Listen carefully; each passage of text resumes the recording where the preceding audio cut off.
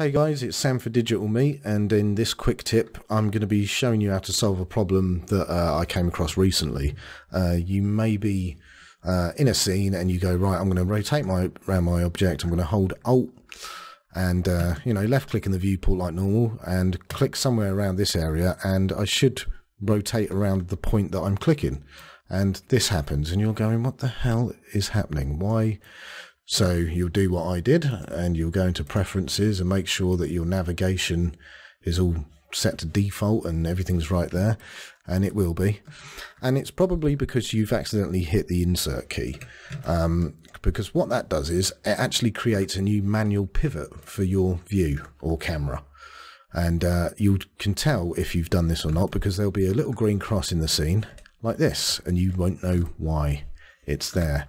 So you notice it doesn't matter where I click, it will rotate around that point. So all you have to do is hover your cursor in empty space and press the insert button again, and it will remove it, and then you're back to rotating as normal and everything's great. So that's the quick tip. I hope that helped someone. So cheers guys, bye.